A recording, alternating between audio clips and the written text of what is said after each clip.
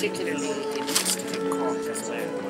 One of the images that I saw on the television of people cooperating with each other in extraordinary ways. It isn't just only all of the services which were then quick in response and working with each other.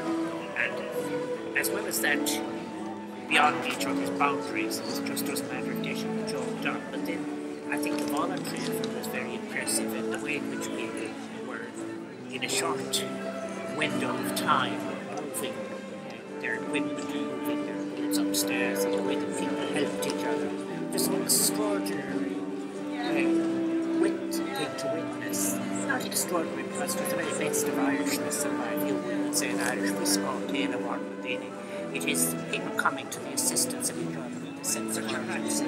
And then I realised that in Cork, and particularly where I have been just now, you have so many family businesses, many who had kept the doors open. Let's be honest, in difficult economic times, and to be faced with this next challenge. But they're all, many of them open again within 24, 48 hours. And you see people working together.